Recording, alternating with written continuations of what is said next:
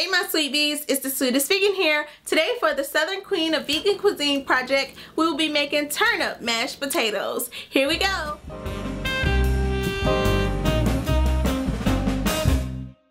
So we're going to start by quartering our potatoes and turnip roots with a knife. If you've never seen a turnip root before, this is what you want to look for at the grocery store.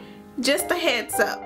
Add them to a big pot of cold salted water.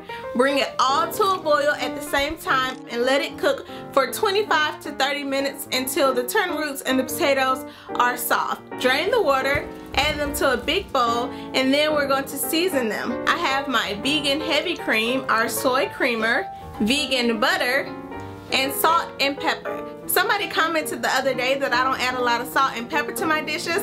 Here you go, salt and pepper. But usually I don't do that if I'm using canned food or processed food because it already has so much sodium, or if I'm using things like onion and celery and carrots because I think that's a lot of flavor anyway. Plus, you want to minimize your salt intake. Mash them up with a potato masher, or you can use an electric mixer, whichever you choose.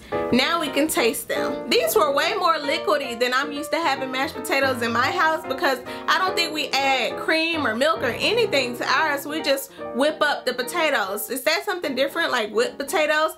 But anyway, they were fantastic. These will serve as a great substitute for plain mashed potatoes. Plus, people will be wondering, like, what is that little sweet extra something I taste? And it's the turnip roots. Thanks for watching today. If you liked it, click thumbs up. If you want to see more like everyday me, subscribe. Where am I going with this? Oh, that's it for today. Bye.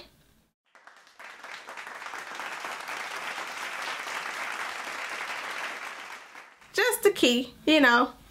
I thought I covered that before. Anyway, I don't think I've had turnip roots since I was a child, and I don't remember what they tasted like, and I thought they tasted nasty.